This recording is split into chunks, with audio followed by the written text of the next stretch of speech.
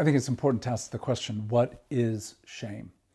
And how does it play into our worlds in a way in which it has profound and insidious complications? If we can think of shame in four categories. First of all, shame always involves something of exposure. It's a matter of the eyes.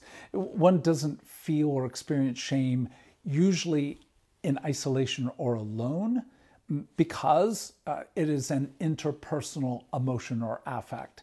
So you experience shame when you are seen by someone else, or when you imagine them seeing you doing an act, even if there's no one else around you. So shame is an experience of exposure. And second, it's always exposure of something that we see within ourselves, or others may see as well as revulsive, raw, disgusting, foul. There is a sense in which we presume judgment against ourselves as a result of what we experience. And so, third, the experience virtually always ruins any sense of delight we have or honor we desire, or what we presume as delight and honor in the presence of the other. So the experience of being exposed, even stumbling or having food stain your shirt, things that are utterly, in most occasions, insignificant,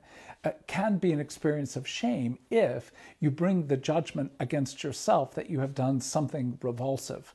And finally, it's always the resultant loss of relationship because of the presence of contempt. You will never find shame without contempt. It's virtually fire and smoke, smoke and fire. And so that intersection of when you experience shame, contempt is always our means by which to try and restore or retain some level of control. Contempt against ourselves, and certainly contempt against others, and they can be intermittent, and they can be more one or the other, or simply flow in a kind of intersection of judgment against ourselves and judgment against others.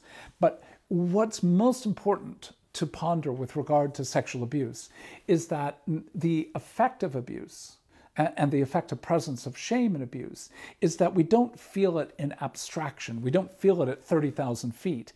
The fact is, shame is bound into the particular moment of a story